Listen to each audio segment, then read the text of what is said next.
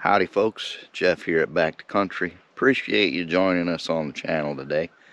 If this is your first time, my wife and I are building a homestead from the ground up, and it's a lot of work. It's Wednesday, and that means time for another update. It's been another busy week working on the roads, widening the gate, and getting ready for delivery of our metal building as well as our telehandler. We had some issues with the telehandler. We'll cover that in another video because delivery's gonna come in today, and our metal building's supposed to be here tomorrow, so we should have some exciting updates here in the next few days. But for now, join us on what we did this week.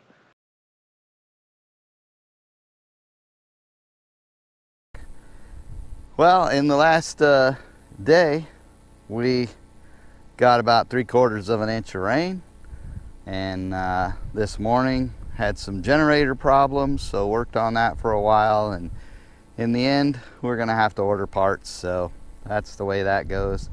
But we got work to do, so I'm gonna try to get back to it. So like I said, we got about 3/4 of an inch to an inch of rain yesterday, and it's a little bit wet. But bottom line is we got to get this road done because we got delivery of that metal building coming this week. And we got delivery of a telehandler coming this week. So lots going on, a lot of work to do. Let me show you what we got going. So if we look at the road here, we can see that I drove on it since it got wet yesterday. Tire tracks aren't too bad because it's not really that wet. But coming up this hill, that's why we put this rock on it, so that we don't get stuck or, you know, just slide around, because this stuff it's mostly clay. It gets pretty slick when it gets wet. So we tried spreading this stuff out different ways, tractor, bulldozer, etc., and all it did was make a mess. So unfortunately we're gonna have to do this by hand. So what we're gonna do, I'm gonna bring the tractor down here and basically come down to the point where I haven't worked it yet, and we're just going to start throwing this rock in the bucket by hand so that we can then put it back down thinner, spread it out better. So basically down here, I guess, would be our line. So if we see here, it thins out, and then as we work up we get into several layers. If we look back what we've already worked, you can see all this is nicely compacted and pretty flat. It's got a little bit of looks like damage that we did right here. I don't know if we spun out or what, but we'll recompact that later and it'll flatten all out again, be good. But the rest of it here looks pretty good until, like I say, we get up to about this point right here, and that's where it starts to be kind of thick, double layer. So we'll take that top layer off, leave the bottom layer, fill in any holes so that we can then drive the compactor over that and smash it all down, compact it good, and have it ready for use. And of course we've got some big piles here along the side that can all be picked up, and that's pretty thick there and thick along that side. So yeah, we'll just pick it up, throw it in the bucket, keep working our way up, and as we get a bucket full, then we'll drive up to the top and we'll spread it out up there where it's really thin. I drove over this a couple times yesterday because I had to get in and out of here, and you know, it did the job, but I'd rather get it laid out the way we like it. And then later on we'll, you know, put gravel over the top of all this big stuff so that it's even better. This is just our base, keeps everything solid so that it's not just sinking down into this clay. it'll make a solid road base like the other road. You can see there, the road compacted pretty good, so even without the rock, it's not that bad. But like I say, when it rains, it does get slick, and you want to be able to come up this hill towing a load or whatever, which means you need traction on your truck. So we'll get all that taken off the top, and then we'll start spreading it out up here where it's thinning out, and spreading it a little bit further up onto the top. Eventually I'll cover all this with rock, but mainly right now I just want to make sure we got good traction to get to the top of the hill. Once you get to the top of the hill, it can get a little bit slick. You can see my tire tracks where it was a little bit mushy, but still came through without any problem. Like I say, eventually we'll cover all of this in rock, but for now we just work with what we got and take care of what we've done so far. So that's what we're doing this morning. I'm gonna get on it.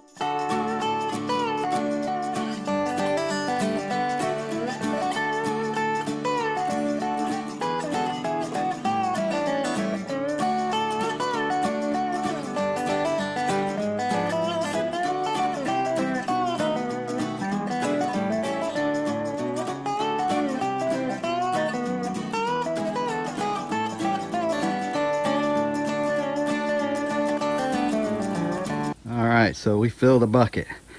That bucket, I don't know how big it is. I always never have been able to find the answer to that, but it's over 8 feet wide. It's a big bucket. And I estimate it's got about a ton of rock in it, which a ton of crushed concrete is $22 worth. So for $22 worth of rock that I just picked up, I moved approximately 20 feet, and you can see this is kind of what it looks like when I'm done, and once I compact that, it'll look real good, hold up well. But we still got all that to do, so we ain't even close to done. But we gotta go dump this bucket and spread it out. So that's what we're gonna do now, is go spread this at the top and then come back and get another load. Of course, I'm gonna take a little break first because that's a lot of work.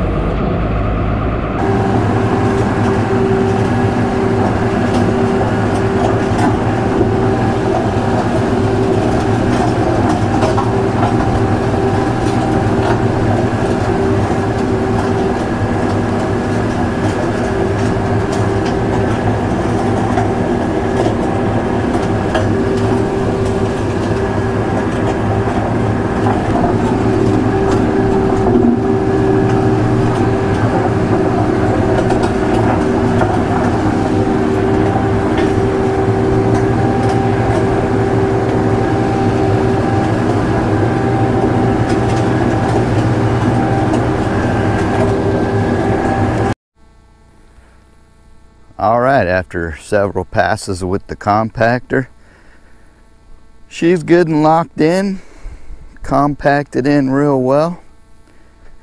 You know, some of these areas that look like it's just nothing but dirt, it's actually the dirt over the top of rocks. And that's okay. When it rains real good, a lot of that dirt will wash down. It's not perfect, but this is about the most economical way that we can build our roads at this point. We put in the dirt, cover it with the big rock, and then compact it in. It seems to hold up well for us. Basically, our only expense other than diesel to run the equipment is the rock, and the rock we're paying $22 a ton, and we hauled 18 ton for this hill here. We may put more on later, and of course in the long run, you know, we might come in on top of it with a flex base or a smaller rock and coat the whole thing and then smooth it out from there.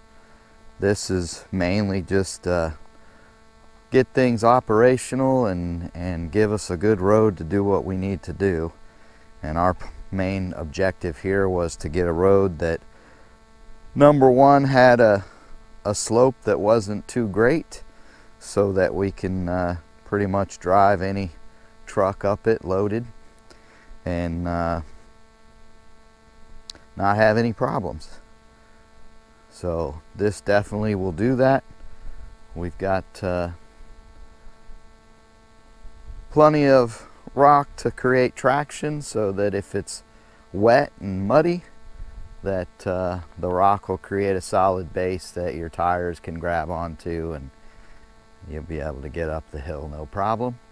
And that, like I say, was really objective number one. That was the number one goal, was just making sure that the rock anyway would create that traction base so that you don't get stuck trying to drive up the hill. So mission accomplished. Definitely can live with the result. It's fully operational. I don't predict we're going to have any problems. And if we get in some heavy rainstorms and have any problems, we have plenty of experience now to patch it up or whatever we got to do to keep it operational. So this will get us through construction for sure, and that was our goal. We don't have a lot of money to spend on this stuff and, you know, put in asphalt or concrete or anything like that, or even bring in big truckloads of road base and do a proper road. This is our construction workaround. So happy with the result. On to the next job. All right, folks, it's a beautiful Tuesday morning here on the 100. We got the road finished yesterday, so today it's time to work on the gate. So what we decided to do is to offset the gate a bit, which allows a truck to almost drive straight in like you would merge with traffic or whatever. So let's go over the plan. So we're down here with the mini excavator, and our plan is pretty simple. First thing we're going to do is we're going to remove this gate. Now the gate's already busted off because I hit it with the bulldozer. Yeah, I know. Anyway, it's already busted off, but I got to cut this chain because when I put it on, I welded this chain around it because unfortunately we deal with thieves and somebody stole our gates before. So when we put these gates back on, we welded a chain around them to make it harder to get them off. So I got to cut the chain to take the gate off, and then I'm going to put a chain around this pole, and I'll just lift it out with the excavator, pull it right out of the ground. That shouldn't be a big deal. I got the mini excavator down here ready to go to work. And then what we're going to do is I got this big pile of dirt here that we moved with the dozer, and basically that was to block vehicles from coming in around the gate. And we've got like a pit over on this side with a sheer drop off, so that was just about preventing people from driving on in here. And so if we look at the road, normally truck would come down the main road here, and then they have to make this 90-degree turn to turn into the property, and then it's another quick 90-degree turn to go up the hill.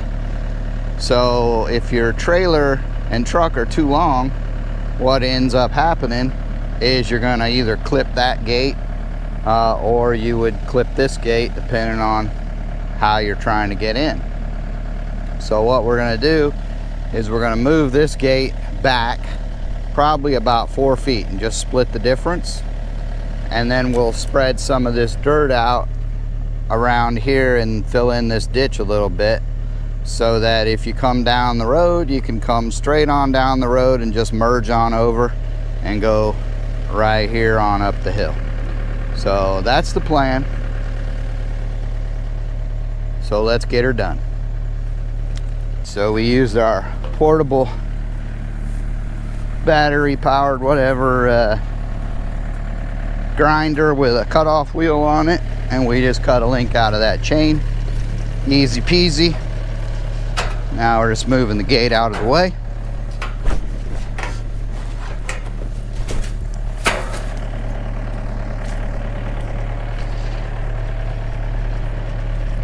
Next thing we're gonna do is we're gonna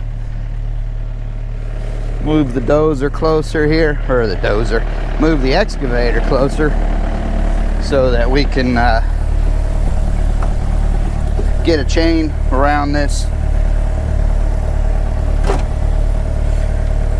pull, and we'll pull that post right out of the ground.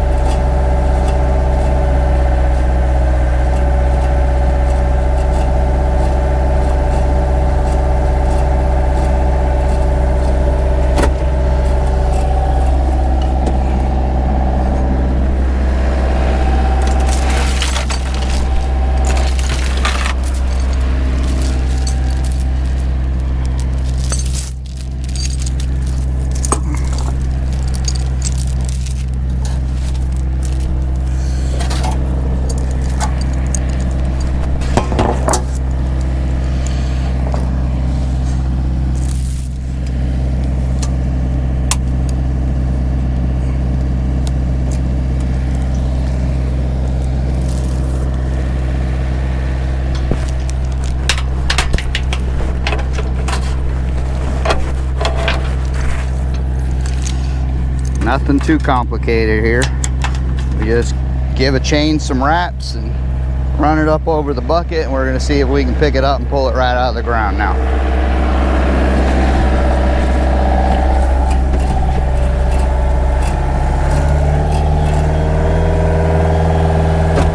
Here we go.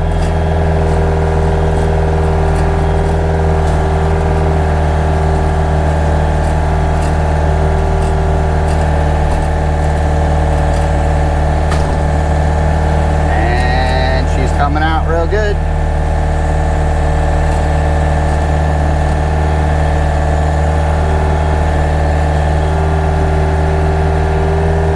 And she's out, just like that.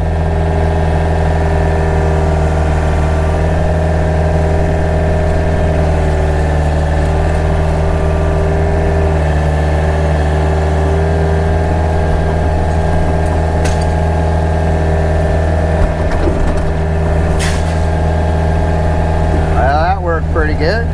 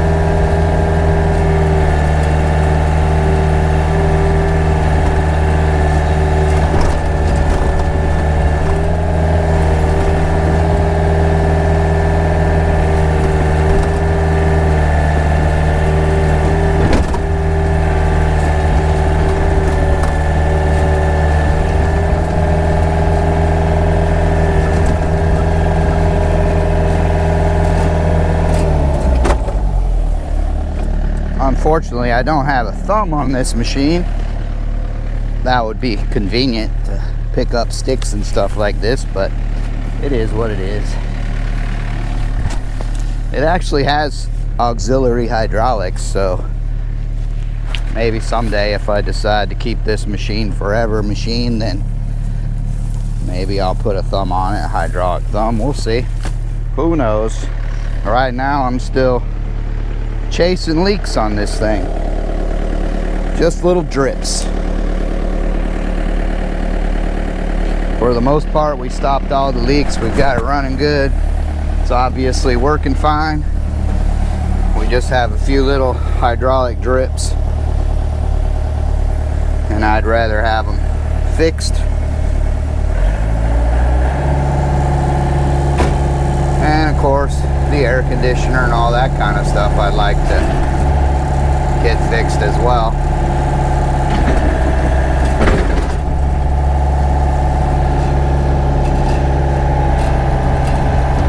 Let's see if we can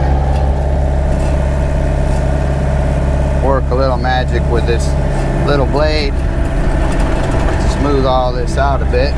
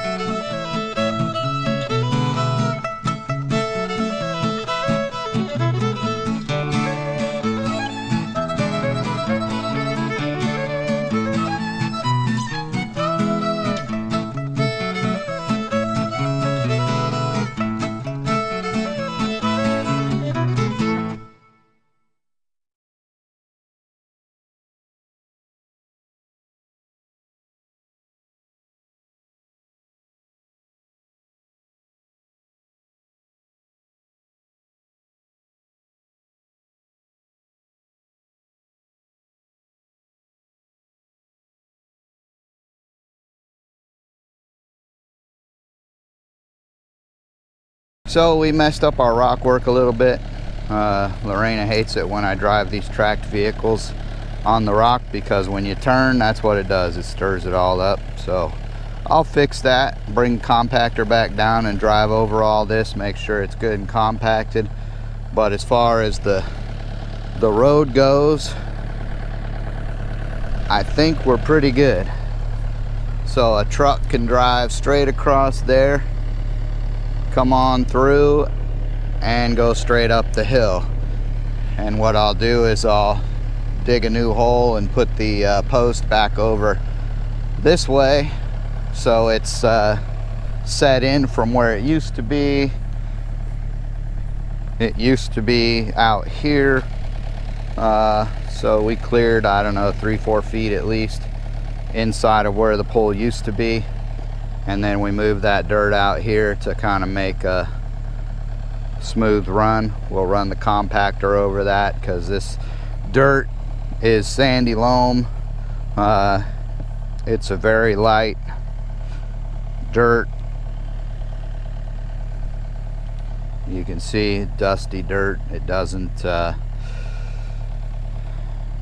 compact well, but we do what we can to make it the best we can. So we'll clean this up, run the compactor over it, like I say, smooth these rocks out, and she'll be ready to go. And then we'll put the post back in, and depending on the distance to the gate, I think we're going to be a little bit further than the old gate. I may just buy a new gate and put up a little bit longer gate.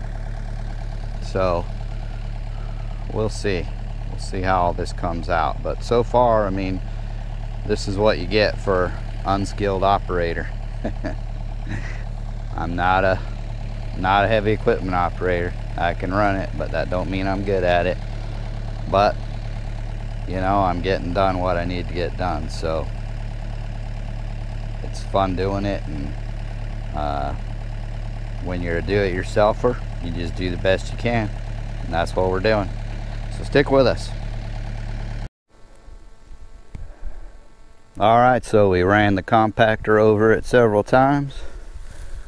We used the mini excavator to dig out the dirt and get it spread out a little bit with the little dozer blade on there. And here's what it looks like. If we walk right down the road, we got plenty of room for a truck to drive right over this new dirt pad, whatever you want to call it. It's good and compacted. Yep, solid. We drove that compactor over it several times. It's got a bit of a hump here. It ain't exactly flat, but at the end of the day, all we care about is, can a truck drive over it? And they can. We tried to keep it low on this side to preserve the ditch. That's why it's higher on that side. So again, this is what you get for unskilled labor. I just imagine it in my head, do the best I can to build it, and this will definitely solve the problem. So if I stand back here,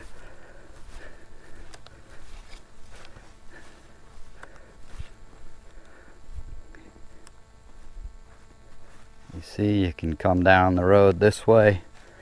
Basically, when you get to this point, you just merge over and go right on up the hill, and there's plenty of space to go up the hill. So if you're looking at the compactor, you know that's parked on the road to go up the hill. You can see the gate off to the right side, lots of space. This will work. So that means we are ready for delivery. A couple more days and that building will be here. This project, other than digging a hole and putting that post back in and putting a new gate on there, this project is done. All right, now we got to figure out what's next. I think I need to go to town and get some fuel. As always, thank you so much for joining us on this journey. We appreciate y'all's support. Please don't forget to like and subscribe. That really helps us out a lot. And stay tuned for what's next. As always, God bless. We'll see you on the next one.